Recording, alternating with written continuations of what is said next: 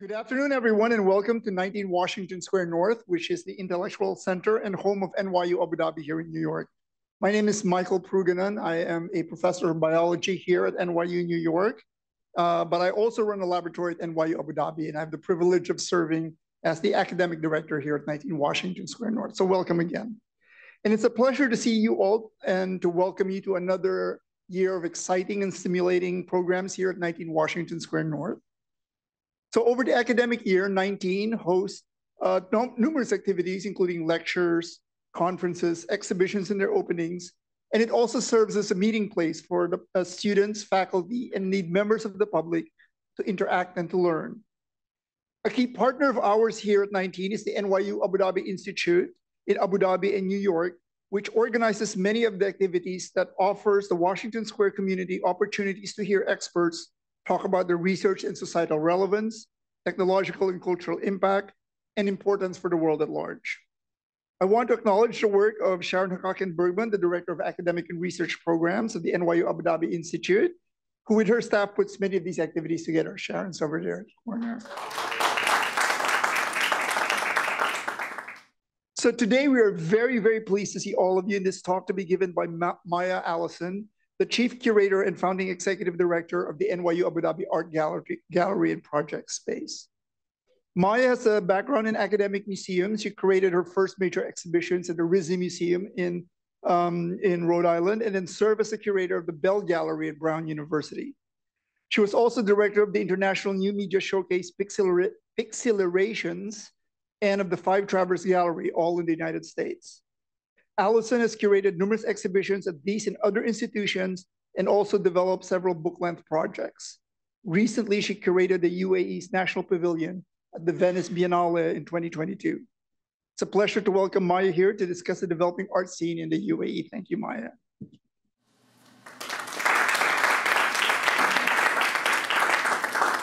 Thank you so much. I'm going to have a little technical moment now. Me and my computer.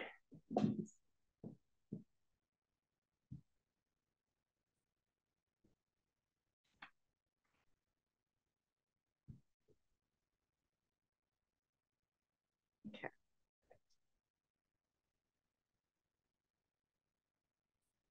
Okay. So I'm starting with this little quote because it's the beginning of a fairy tale that I like to tell about the UAE's art scene, which does exist, contrary to opinions that used to exist. And now that story is changing. So first I want to thank Michael and Sharon and the team at NYU and NYU Abu Dhabi who make these events possible. This is the first time I've had the opportunity to speak about the UAE's art scene in the US, unless you count during the pandemic, in which case I did do some virtual conversations, one of which was at Brown. But so it's very interesting for me, having lived in New York for 10 years, to come back and be speaking about another world that I've now also lived in for more than 10 years.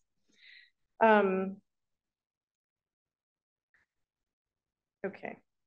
So among the projects that we work at the NYU Abu Dhabi Art Gallery is mapping and tracking the evolution of the art history of the UAE and its wider region, referred to in Arabic as the Khalij, or the Gulf. Today's talk will do so through the story of one particular artist, Mohamed Ahmed Ibrahim. Before I start, I'd like to take a moment to acknowledge the horrific events unfolding in Israel and Palestine. And I'm grateful that we can gather and contribute to the critically urgent project of deepening understanding across culture and region to recognize nuance, humanity, and histories that are too often represented in dangerously broad strokes. This is often true, but profoundly so at the moment. So here we are. So first, I want to also just acknowledge that the research I'm about to present to you is not mine alone. You're looking at a group of curators and researchers with whom I've worked over the last decade, including, I'll go clockwise from the woman in the red dress at the bottom, Bana Katan, who was born in Abu Dhabi, who's now at the MCA Museum of Contemporary Art in Chicago, Next to me is Dr. Aisha Stoby, who did an incredible project with us about the emergence of modern art in the Khalij. Next to her, Tala Nassar, who was our curatorial fellow and NYU Abu Dhabi student. Ala Idris, who's our head of education and publications, but also herself an artist. Christiana Demarchi, who's an artist who's been part of the scene in the UAE since 2007, I believe, but also is herself a curator and art historian. And then beneath that, Munira Al-Sayeh, who's also an independent curator and Emirati. And these people have made it possible for me to do the work that I do. I'm not an Arab art historian or a historian of Arab art. I'm a contemporary art curator. And what I do is work on communities and look at how communities give rise to and nourish original and creative work. A lot of what you'll be hearing today comes from this book, which is the book that we produced for the project at the Venice Biennale. And also from a little bit touches on this book that's about to come out, produced by Yale University Press, which includes an essay by me about the infrastructure for the art scene in the UAE, which has a lot to do with why the history of the UAE's art was not known for a long time outside of the region. Okay, so this is a picture of Jos Clevers, who's a Dutch guy. Why are we looking at a picture of Jos Clevers? There is a story told and retold in the UAE art community of the Dutch artist and curator, Jos Clevers. In the very early 1990s, and remember the UAE is founded in 1972, he was preparing to visit the UAE to teach some art workshops. His colleagues in the European museum world warned him, "You will not find contemporary art in the UAE." We were there, we tried, there's nothing. This story has become something of a legend because when Clevers went to the UAE, he met Mohamed Ahmed Ibrahim. I'll read an excerpt, which is on screen, but I'm going to give you his special flavor of how he talks. Well, when I drove to meet Jos, I saw a very strange guy, big boots, big glasses, long hair, coming like a cowboy. I said to myself, who is this guy? Give me a break.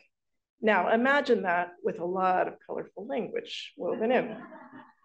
Then we started chatting and he wanted a ride to the hotel. We chatted all the way to the hotel because he's giving this guy a ride to teach at his art atelier.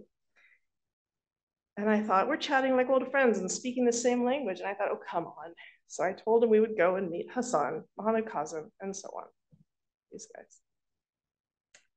Mohammed ushered Clevers into the inner circle of an intensely committed group of artists, poets, and musicians, all of whom experimented with form and ideas very much in a contemporary and cutting-edge way. He was entering something of a coded and secret world. To meet Hassan Sharif, who's the guy on the lower left in this picture, was an honor in that world. To learn the special knock that got the door to his house to open was even more rare. There was a special sand dune in the desert known as the Sand Palace, where they would gather with other poets, musicians, theater artists, and have festive and artistic times of communing. If the fire was burning there, you knew that the artists were gathering. You can see why curators might have had a hard time finding these artists. But as Clevers discovered, an intensely productive community committed to creative experimentation was flourishing during this period. As well as making art, they were organizing exhibitions and writing critically about art in the papers, in the Tashkil magazine they published for years, as part of the Emirates Fine Arts Society, which they founded in Sharjah in 1980, and others were centered on the Cultural Foundation of Abu Dhabi, and founded in 1982. Somehow, this was not visible to the curators in question. The dialogues and exhibition advertising would have been primarily in Arabic, of course, and word of mouth. But this encounter with Clevers ultimately led the artists from this community to have their first European exhibitions in 1995 at the Sittard Arts Foundation, and then again in 2002 in a place called the Ludwig Forum. And not accidentally, the Ludwig Forum was the place where the curators at the time thought there was no art from the UAE. So Jos Clevers made it his mission to do an exhibition to show that there was work And that kind of kicks off the beginning of the story of this group being recognized as a kind of an anchor group for that scene. So in 1990s in the UAE, they were not lacking contemporary artists. It had yet to develop a contemporary art market and cultural infrastructure that made artists who were there accessible to these curators. The unfortunate result was that visiting and non-Arabic speaking curators and collectors might come away with the mistaken impression that no meaningful contemporary art was to be found. My work on the subject has been an ever-growing series of revelations, but for the purposes of this talk, I'm going to present a bit of a case study and really focus on the story of Mohamed Ahmed Ibrahim. How do I situate his work in a history that hasn't been written yet?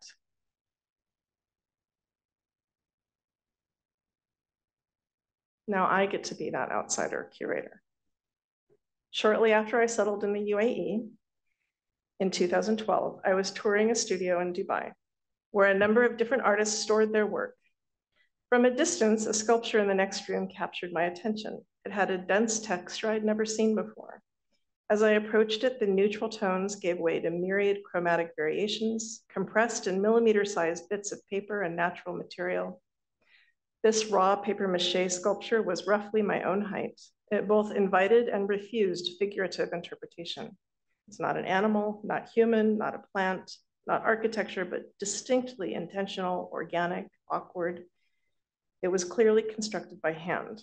I asked my host, who said it was by an artist who lives out in the mountains, in a remote area, that he makes work that responds to the landscape, and he's also a land artist.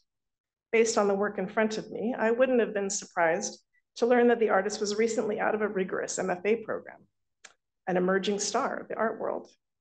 The spare biography conjured a kind of radical hermit, someone wise enough to reject the urban centers of art, but not disconnected from art's pressing questions. I imagine someone with a very serious, informed, and advanced practice. I got the last half right, at least, but I got a lot wrong. At the time, I could not have imagined the artist I've since come to know. A jovial adventurer, a bit of a rebel, former president of the local Harley-Davidson chapter, patriarch of a large family, including many grandchildren to whom he's devoted, along with a small village of cats that live in his studio. All this and one who has spent the better part of 4 decades developing an intensely experimental and prolific art practice, ever more on the rise today, as part of a community of artists who share his unflinching commitment to and joy from their work. It's not surprising that back then I could not have guessed what sort of artist would have made this sculpture. In 2012, very few people could have guessed it, given the limited circulation of knowledge about the region's art histories, and in particular, of the last half century of modern and experimental art practice that flourished in a small, intense clusters around the Arabian Gulf. I have spent my time since that encounter learning about the group of artists around Mohamed Ahmed Ibrahim, and also unlearning, deconstructing imported frames of reference, using what helps, discarding the rest. So let's have a look at his work and how I think about interpreting it.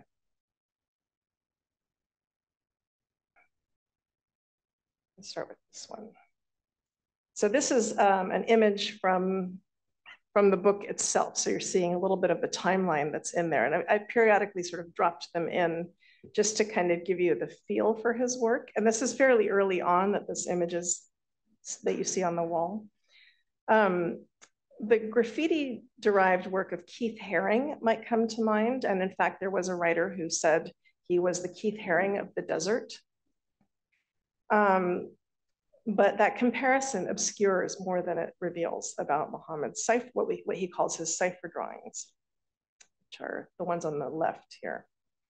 That this formulation, the X of Y, the Keith Haring of the desert, there's another one, the Picasso of India. There's this tendency to want to explain an artist with whom we're not familiar through one with whom we are familiar. And what happens when you do that is that you stop seeing the work itself on its own terms. So a big part of my job was to unsee it, to see it on, try to see the work on its own terms and work outward from that to build a context in which his work is made, instead of what I saw happening all the time with his colleagues and his, the other artists, but also him. They would constantly want to interpret his work and their work through Fluxus and Joseph Beuys, and that they were always looking to the Western avant-garde as a method for interpretation. And indeed, these artists are in dialogue with the Western avant-garde, but also with the East. And this is where there's a lot of work left to do. Minimalism and land art are also relevant formal terms, but they smuggle in frames of reference that cannot capture a vast range of content and meaning from the work's milieu. The first hurdle is how to not underinterpret the practice of Mohamed Ahmed Ibrahim. I could look at this and be like, oh yeah, I get it. He does that land performance thing. He makes piles of stuff from outside. He brings it inside. We've seen this before. Oh, and some big circles too. We've seen that before, right? So boom, done. Here's the problem. That's not what he's doing. He's not working in the frame and in response to land art. He was making land art before he called it art. So what do you do with that?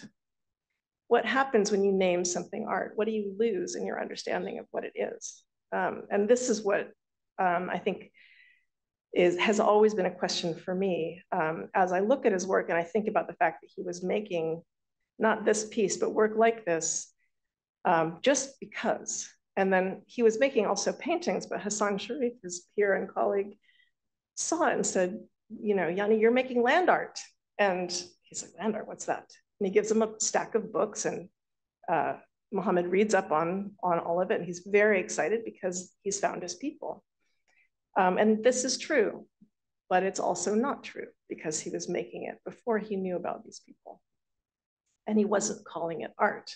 So one of the existential crises that emerged for me out of all of this is that I'm not sure that the word art is the right word when we're talking about making things. And so that's a separate project. Okay, so on the one hand, he's fully aware of the field of land art. On the other hand, he was making it before he knew it was that. His work derives first from his experience of and dialogue with the landscape, and often from its archaeology, but also from reflecting on the nature of sacred structures, his readings on psychology and philosophy, and in dialogue with an awareness of art historical and postmodern theories and so on. All of this was part of it.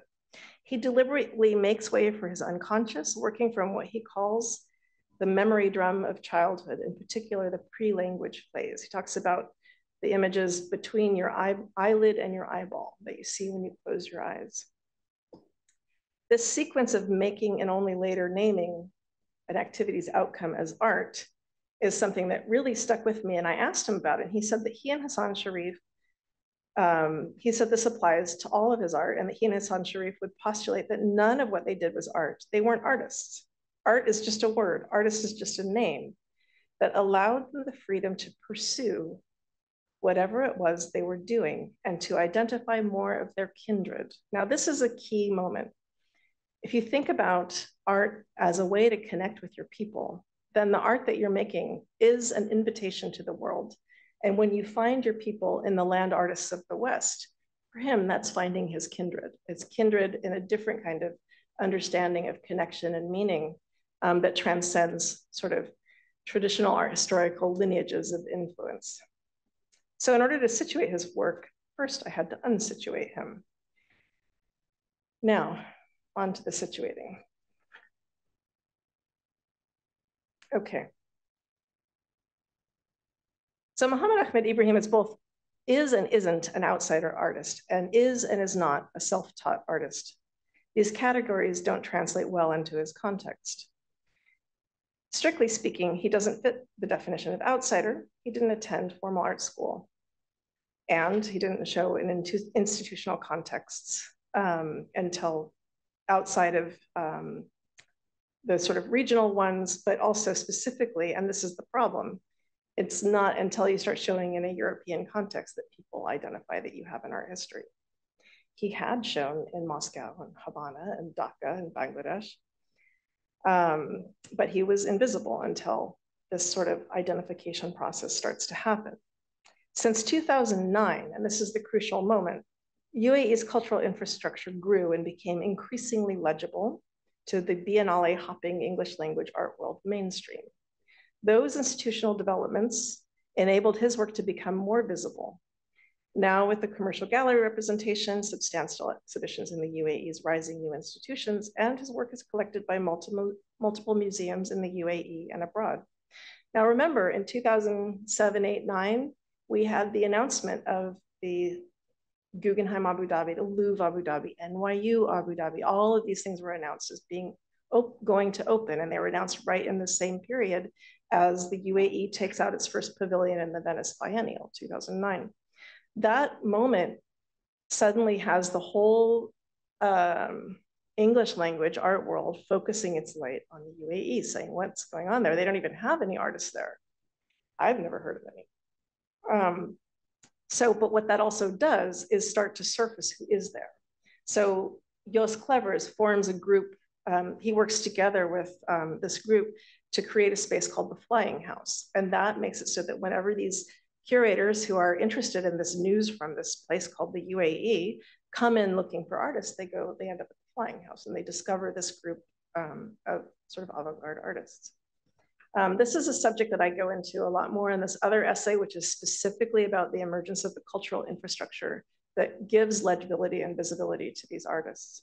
But I do think that that idea of legibility is a problem. I think I've made clear by now. Okay, so here he is again with his friends. And that's him on the upper left in his studio in Corfatan. All right. So in terms of being self-taught, this term is also not wholly accurate. This entire community of artists banded together around learning, experimentation, and artistic growth. You can't really call them self-taught, but there was no institution to teach them. Some were going abroad and coming back. Hassan Sharif was translating a lot of texts into Arabic. And it kind of reminded me of the spirit of Black Mountain College, the sort of non-hierarchical learning structure. And they all taught the next generations of artists who are coming up now. All right.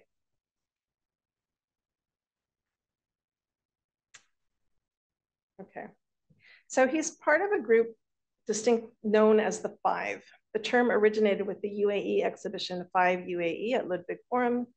The exhibition was organized after Jos Clevers introduced them, and that became what this group was called, which is the Five. They're embedded in a tightly knit circle of creative practitioners. This is another one, Abdullah Al-Sadi, who's actually going to represent the UAE at the next Venice Biennale. Also someone I've interviewed extensively. But the point is that one of the things that really struck me as I started to interview these artists was how they were each other's community and network and teachers and critics. And they gave each other the freedom to take risks. And even as they realized there was no audience for their work in the UAE at the time, or very little, Hassan Sharif in particular realized he had to not only make art, but make his audience. And this meant a lot of sort of writing in the public realm and public art installations that were informal. And it created a lot of very exciting debate and arguments, but also was very difficult for the artists. Hassan Sharif had studied art in London and particularly responded to the work of Marcel Duchamp, Joseph Beuys, and Fluxus. And it's through this lens that the work of this community is most frequently interpreted. His brother Hussein studied theater scenography in Kuwait. Mohamed Kazem studied music and is a proficient oud player. Abdullah Al-Sadi studied English, but also spent a year looking at traditional art in Japan. Vivek Vilasani brought his knowledge of art from his own community in India.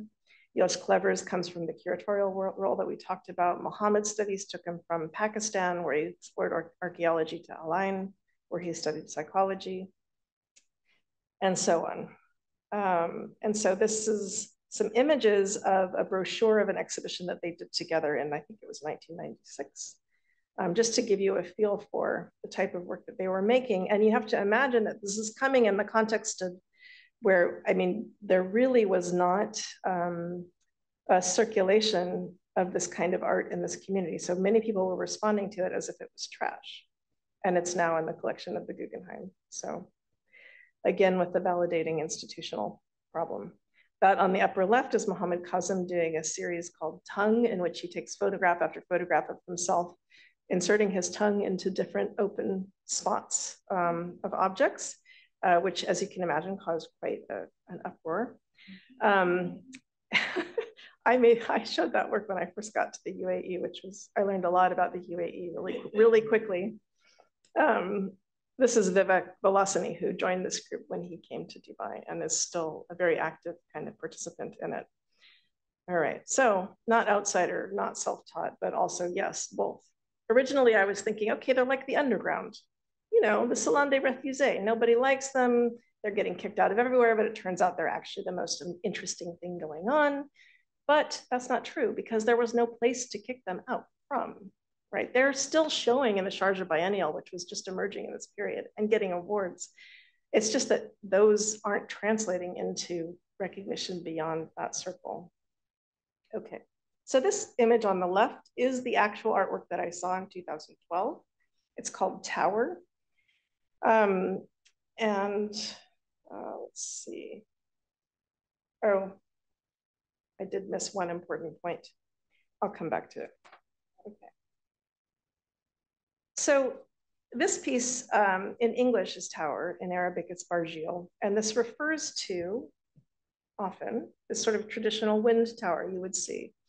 And you can see how there might be a relationship here. I asked the artist, and this is my interpretation, and I think I've got it all figured out. And at one point, I'm pretty sure he told me that's what that title meant. And I asked him again. He said, no. It's actually about the Dubai towers, which is a huge shift in scale and totally different. This shift in scale is something that he does in his work. And I think it's important. This is, again, now situating him in the UAE's history, which helps interpret his own work. If you look at this flower structure on the right, he says this is a flower. And he says, but it's also the cul-de-sacs and the loops of the new highways. So his work is often shifting from the macro to the micro. And so it's abstract and yet sort of has this references or sort of what he would call the eye memories of these other forms. In the 1980s, he made this landscape painting on the left. If you look at the fingers of the trees, this on the right is a series he does where it's always just the hands of his friend. Now, this is what you're seeing here, these sort of jaunty black line series are what he calls his ciphers or symbols. And this is an interesting one because he is actually it's not a language, they don't mean something, and yet they also do. So for him, he's coding the world around him. He would say, okay, you are square is chair, and he makes all these little squares, and then people are circles, and then I'm like this. But he never expects anyone to read it back. So he's making ciphers for his own view, but not expecting us to read it. He wants us to bring our own reading to it. And that kind of shape and these kind of organic forms relate very much to the kind of sculptures he was working on for the Venice Biennale. So now we're going to go back in time.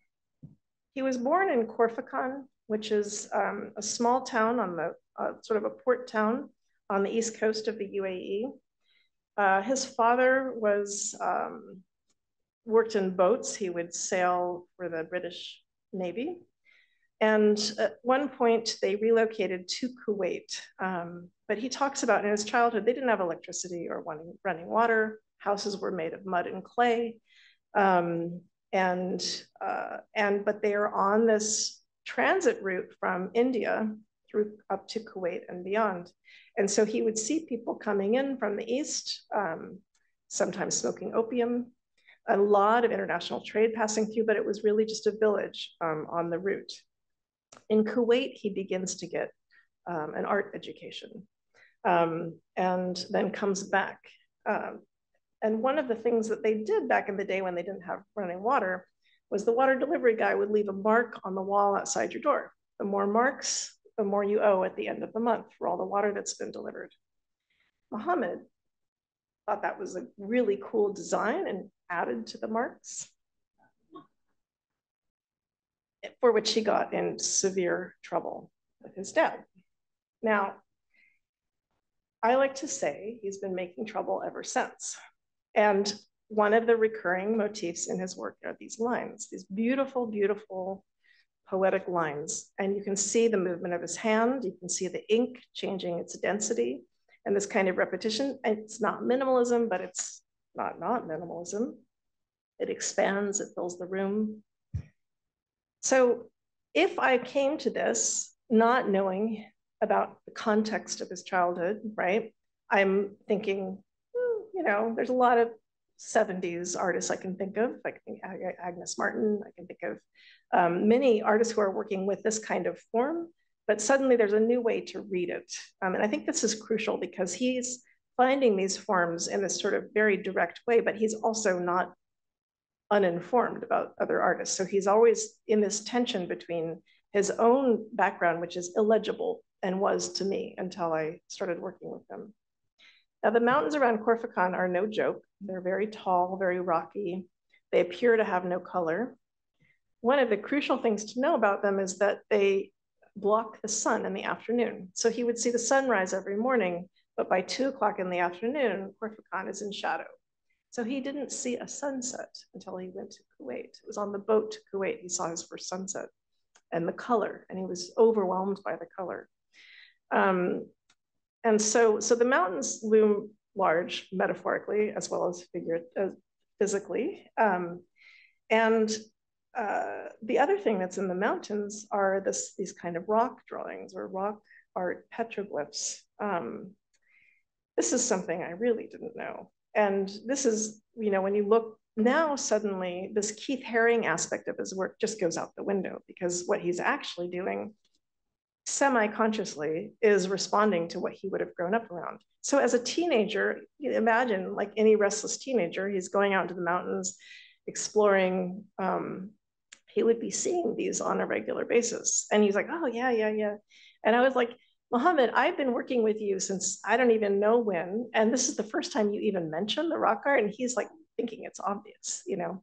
And so this is what I'm talking about. Like you have to first unsituate and look at the actual place this artist is developing.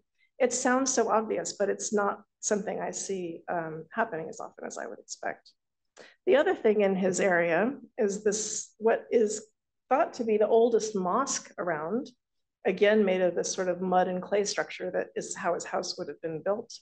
And he also is not convinced that this was a mosque. He says everything that they find that's old and they don't know what it is, they call it a mosque or a tomb because they don't know. Which I thought was, yeah, he's very, I'll leave it at that. This sculpture in the middle is one of the first works of his that I showed that I absolutely love. And it's using the same paper mache sort of method where he rolls cardboard, covers it with paper mache, which is wet. The cardboard starts to get soft and melt and reform. And that process is what allows it to look as weird as it does. He's always kind of guiding it and directing it. The other thing in his surroundings is the old Portuguese settlement. The Portuguese came and wiped out their entire population of Corfacon. And then, you know, after a while, I think they were convinced to leave. He also makes these, so this is what he would have grown up around. This is what he makes, which also look very much like these things that some people call tombs in the region. And he actually came to this form by studying this sacred shape that shows up in multiple religions, somewhere between sort of a beehive and a stupa. So this kind of gives you like the speed tour of the context that I started to see in his work. And there's a lot more to it, but I wanted to just kind of very quickly touch on these things. This is more of the cipher drawings. Now I want to spend a minute on this one because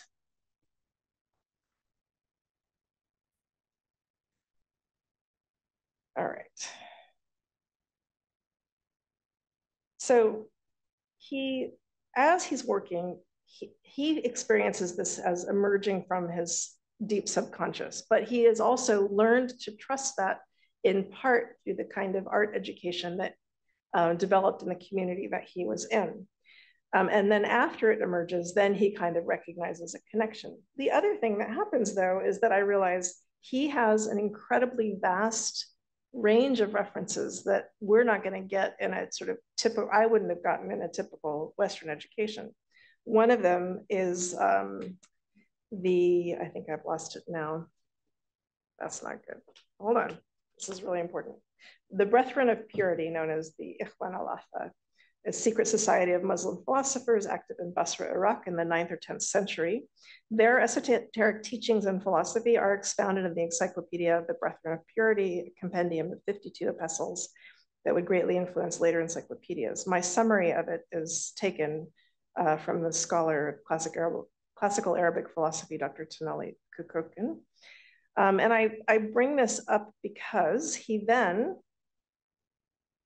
that was really important to him. And they have this idea of the dot of light leading to the shape that creates form. Now, likewise, our friend Paul Klee had a similar idea. So Mohamed developed his first intentionally abstract forms out of his experiments with the movement of gouache across the page. Alongside that, he developed his ciphers series from his scribbled freeform sketching from the pages of his high school notebooks. The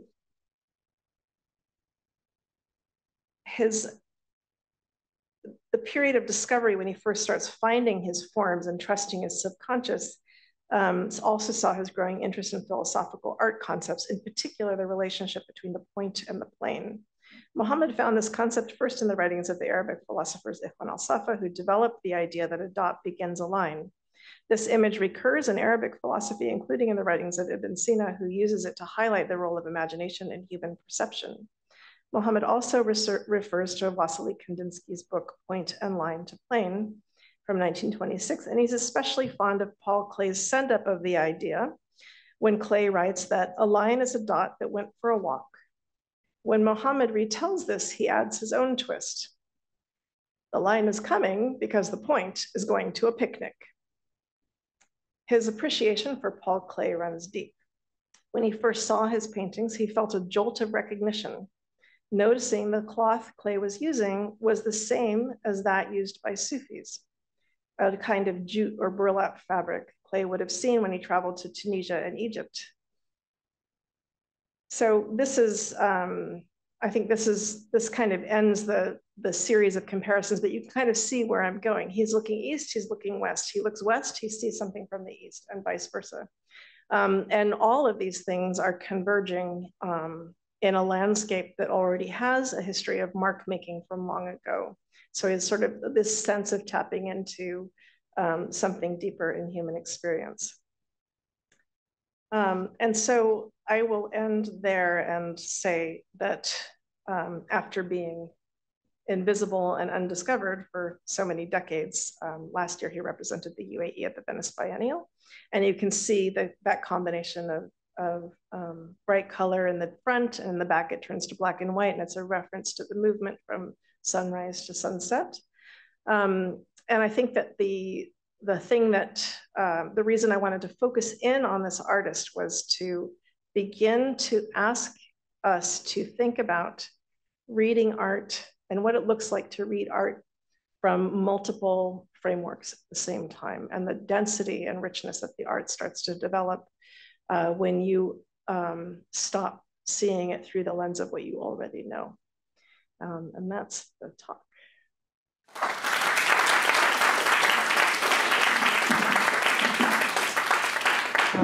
Thank you very much, Maya, for a fascinating talk. We'll now have a moderated conversation and question time to be led by our good friend and colleague, Maysam Latif. Maysam earned an MA in Art Management from RMIT University in Melbourne, Australia, and she now serves as the head of public diplomacy and cultural affairs at the UAE consulate here in New York. She has over a decade of experience in cross-cultural and community arts development, and has worked in the United States, the United Arab Emirates, and Australia. And she holds a position as a board director at Art East, a global platform dedicated to Middle Eastern arts. And we thought it would be great to have her be in conversation with Maya for the next few minutes.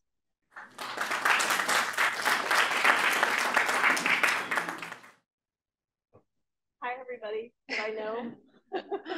So good to see all your faces.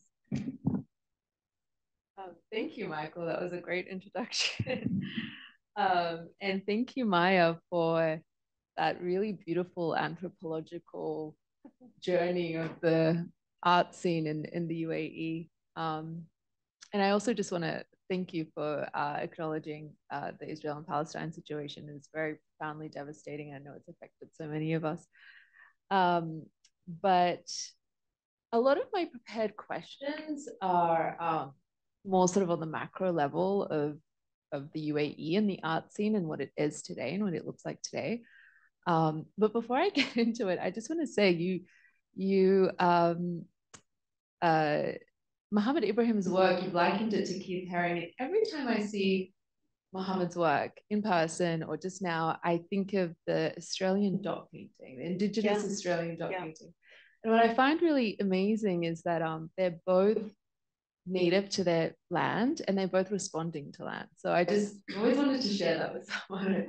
I would not be surprised at all if he felt like they were his also kindred. Right? Yeah, there's something really special about it with a bit of a difference in the choice of colors and the boldness of his work. But yeah, no, so I do want to start off by saying that there is something to be said about the UAE forming its literal existence in the modern times at the end of the 20th century, during the contemporary art era, as well as where it's situated in the nexus of sort of like the East and the West, connecting a lot of Southeast Asia and North Africa. And historically has been so open to foreigners. I feel like it's almost uniquely positioned to sort of contribute to an art scene in a way, a contemporary art scene or movement. And really today, it sort of has become this important hub of the arts, attracting a lot of talent, international curators, collectors, critics, scholars, as you described, and really sort of like elevated the UAE globally, which is, yeah, I think a testament to the ecosystem that it has today that you sort of spoke on.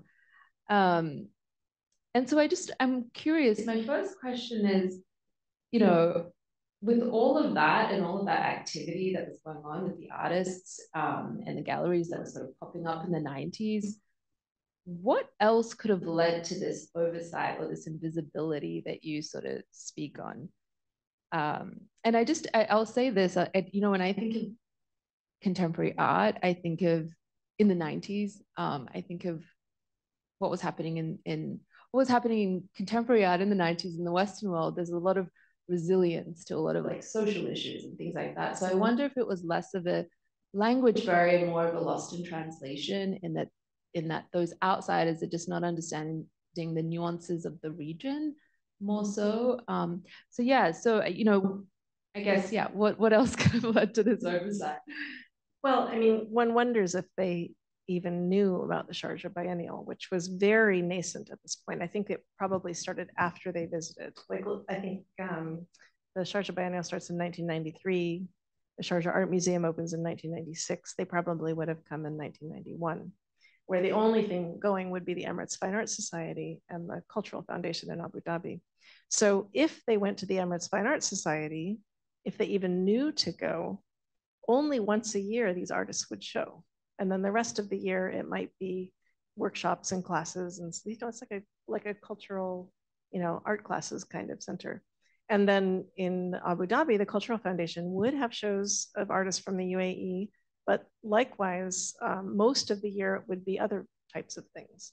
So the opportunities for UAE artists to exhibit were almost non-existent most of the year. And the artists actually look back on this time with some nostalgia because they had more time to talk to each other and more time to make their work. And now they spend all their time going to openings.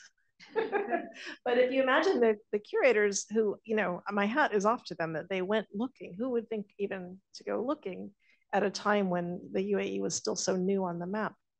And they go looking, and what they did was they looked for the word gallery. And so then what you get is a frame shop with tourist paintings, you know, and they're like, it's all paintings of camels, which, you know, I love a good camel painting, but don't get me wrong. But I think this is probably what happened, was that they saw essentially frame shops and thought those were the galleries. Because the assumption is if there's art, there must be galleries, there must be a market. Yeah. And this would be before Google to sort of type in. Yeah, it's way before Google. Well, before Google, yeah. No, but that is really, that is just really interesting how it also got missed in that way, but also that they were, as you sort of described, showing in places around the world as well, but still there was an invisibility that I think kind of stemmed from within the UAE. Or that these curators also aren't going to the Havana Biennial. Or, they're just not as globetrotting perhaps as they are now. Yeah.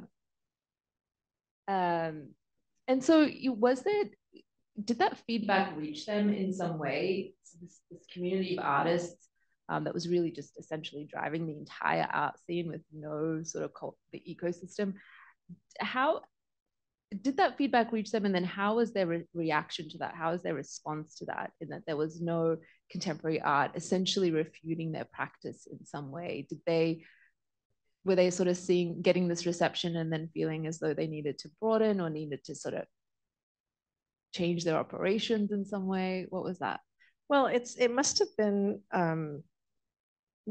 kind of a dissonance, because on the one hand, within the Gulf, Hassan Sharif in particular was very well known. People would go on pilgrimage to try to get to see him. And often he would say no, because he didn't want to have to tell somebody their work was terrible. This is how he put it. Like, please, I can't bear to tell somebody their work is horrible. But so regionally, they were very visible. And so to hear that somebody had come and decided there was no art there must have been very difficult. But I think what it did was cause them to think about visibility as an exhibition problem, right? So they start pursuing, we do this map of activity in the UAE and of the artists in this period, 88 to 2008. And most of the shows are in Sharjah, and nobody's going to see those shows in Sharjah for whatever reason, because they're mostly in these kind of home studio type contexts, or like local community center type contexts. They start finding other ways to show, and it's in 2007 that I think they were on a trip they went to a biennial in Europe, I can't remember which one, and at that time realized that they really just needed to be visible year round. And so they decided to found the Flying House. So they did respond to it by saying, if there isn't going to be an institution that shows us year round, we'll make our own. And Jos Clevers, as the sort of English language representative, would then go out and try to get, they worked really hard to actually try to get shows in public spaces around Dubai. It was, back then, a lot of hotel exhibitions were a thing, mall exhibitions, but any chance they got, they would just go all out. And there's these crazy pictures of shows from that period in totally unexpected places, as they try to sort of work on the visibility question. Yeah, but they also are very conscious of not auditioning for Western approval, which I think is a very tricky line to walk. Yeah.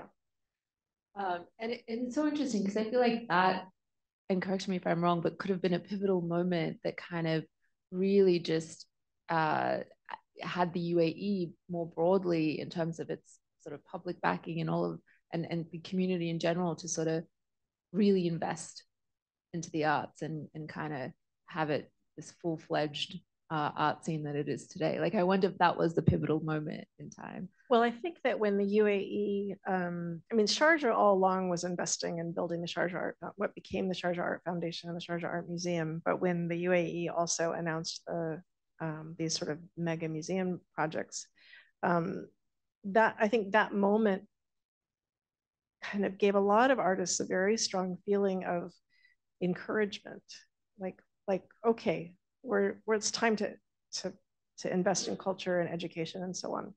And so I think that boost was really helpful, but also a sense that like the plane is lifting off and we want to be on it, and we want to be like helping to build that and not staying kind of behind that secret closed door. So interesting. And sort of on that, I want to sort of bring it back to today and the cultural ecosystem that exists right now. Honing in a little bit on Saadiyat Island, as we're all so familiar with, you know, it's sort of going from there to where we are today. I mean, Saadiyat is one of the world's largest single arts and cultural projects of modern times. Like, it's quite remarkable in that way. And it's attracted these world-renowned architects to design these, you know, major institutions, and effectively sort of like place the UAE on the map, among other things, of course. But, you know, one of those major institutions is NYU, Abu Dhabi, one of the first liberal arts universities and campuses in the UAE, which is just amazing. But so my question to you is, how has Abu Dhabi's commitment to education and investing in universities and these major institutions, like the Louvre and Guggenheim, how has that impacted the growth of the cultural ecosystem? And in particularly, what has NYU Abu Dhabi's role been in that? There's so many answers to that question. I could have kept going. I have 3 more questions just on that note, but we'll pause there. This one short. So there's this, what's interesting is that for a long time, there was the sense that the art scene in the UAE was fundamentally grassroots and driven by the artists who would seek support from the government, which would support them for sure, but it was not sort of being driven from the top.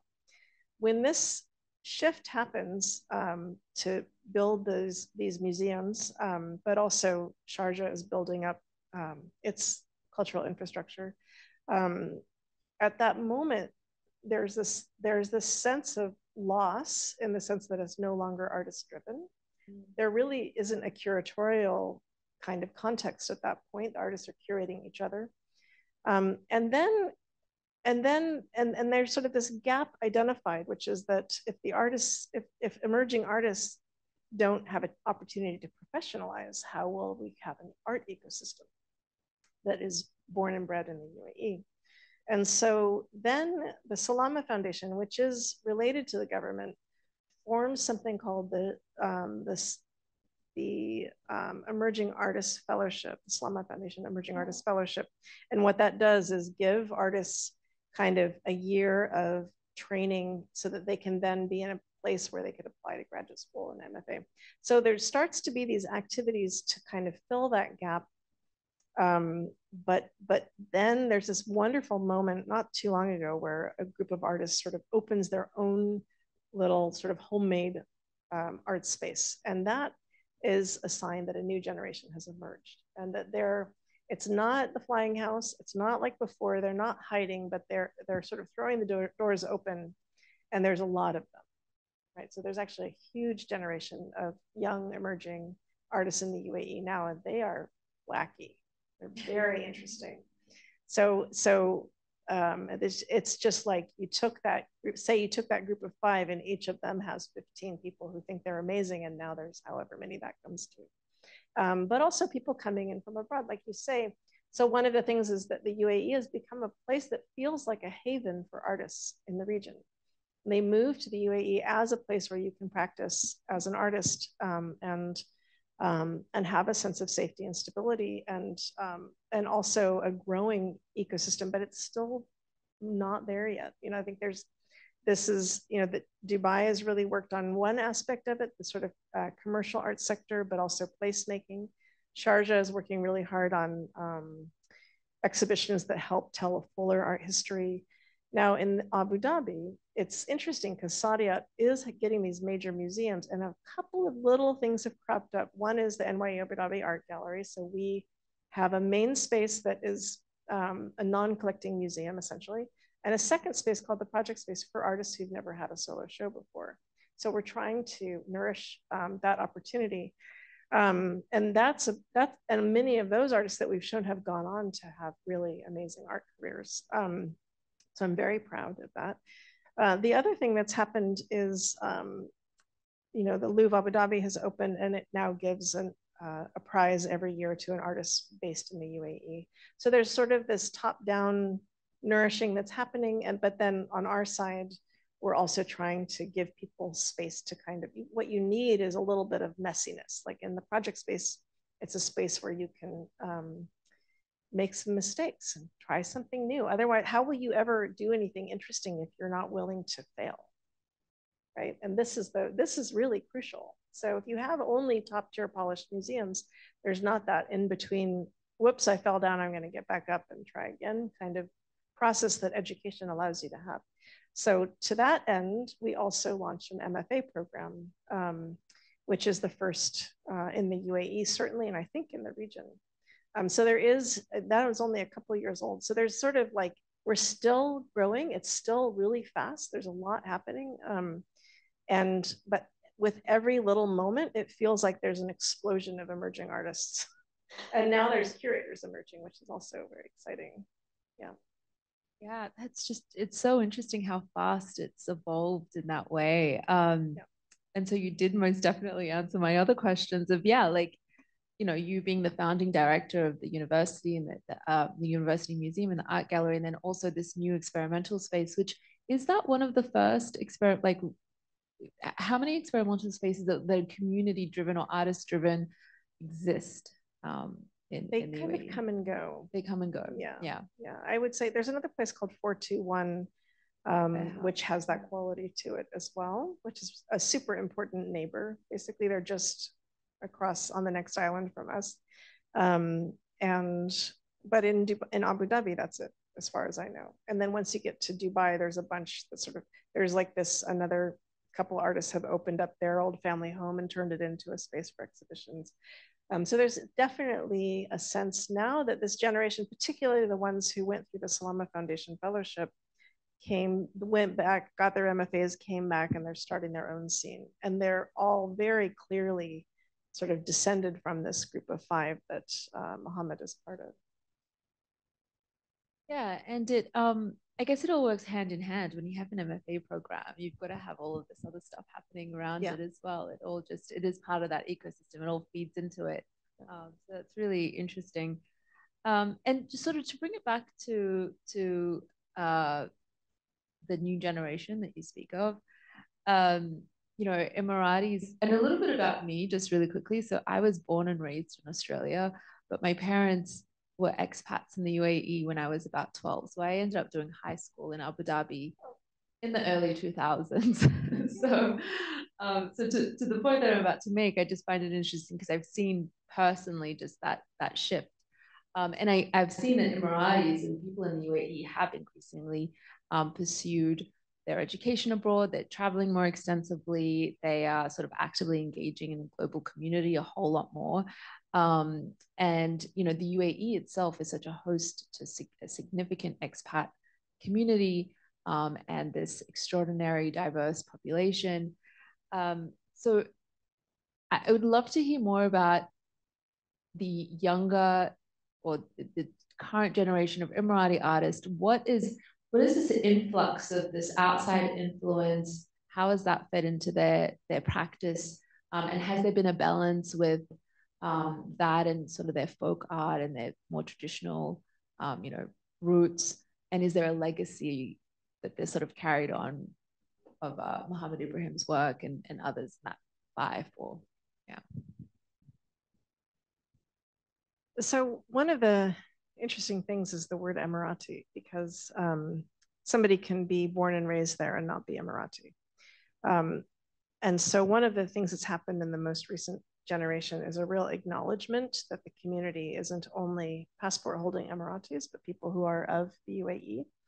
And that's been a really beautiful shift, I think, in particular, because that's always been the case. There's always been artists who are working in the UAE who are not necessarily passport holding Emiratis, but they are there and part of a really important part of that community. And one of the projects sort of that I've tasked myself with is the reintegration of the people who've been in the UAE into the story. So I ask every artist that I speak to about sort of their development, who else was there in these moments? Who else was doing something interesting? And that's when I you know, I discover that suddenly it's not actually the 5, it's more like the 8 or the 12. And this is, and they wouldn't argue with that at all. They're very adamant about this. And I think you see that again as the generations go on. I did a show called Speculative Landscape, which was 4 artists based in the UAE who were doing incredible sort of landscape-based installation. And I think landscape looms really large because of the intensity of the landscape with the desert. And the incredibly fast-changing built environment. And so these, but one is was from Saudi Arabia, another one was Pakistani, but she'd grown up in Saudi. And then one was Emirati from Dubai, and then the last one was Palestinian British. And they all had made their homes in Dubai, and they all were doing incredible work, kind of responding to the context of the UAE. And in particular, landscape shows up constantly. Yeah. Yeah, no, that's so interesting. And you touch on a really important point there in terms of the UAE just being home to so many different cultures. And it's actually one thing that I appreciate the most about the UAE is just how open and supportive it is.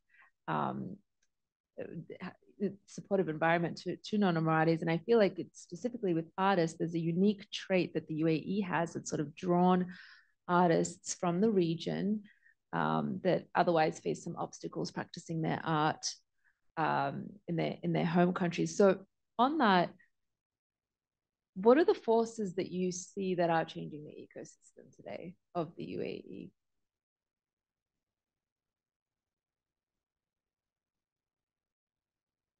Well, it's sort of this is going to sound a little cold, but competition is good.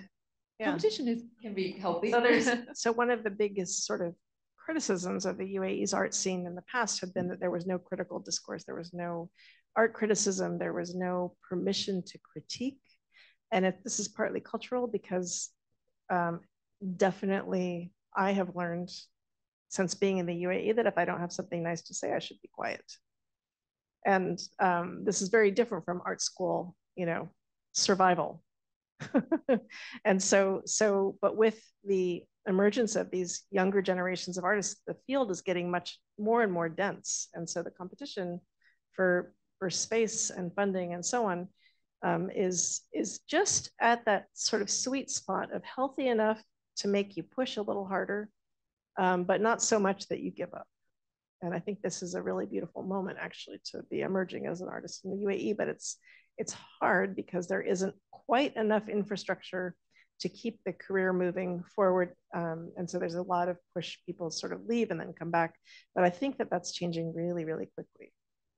As it's almost like the art community grows and then the infrastructure catches up and then funds the art community, which then grows again. And that, you know, and so you kind of have this sense of kind of expanding and contracting and expanding even more along the way.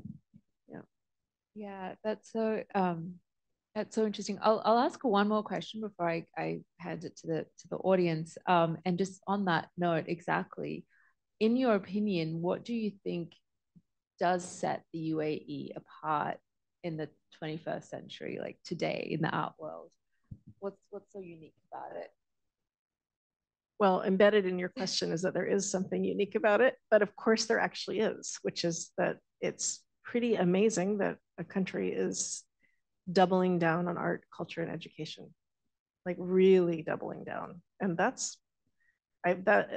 was one of the biggest shocks to me when I showed up, and suddenly it's like art is something that is powerful and dangerous, and you have to handle it with care, and that's a good thing. We want that. We want that discomfort, and that actually I think is going to grow art itself, and therefore human experience in a way that I haven't really been able to imagine until I started working in the UAE. Thank you, Maya.